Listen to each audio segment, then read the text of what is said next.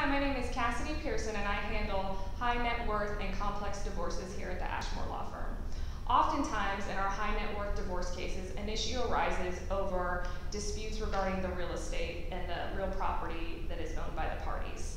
How Texas courts will determine ownership issues is really going to depend on whether the property is characterized as that spouse's separate property or whether it's community property. So generally speaking, any property that was owned by either of the spouses prior to the marriage was gifted to the spouses, whether it was before or during the marriage, or whether it was inherited by either of the spouses, is going to be considered that spouse's separate property.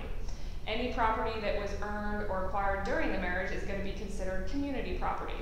Those are very general rules, and obviously there are many exceptions to those general rules, which is why it's imperative that you speak to a family law attorney who handles these matters on a regular basis in order to protect your interests and get you the most.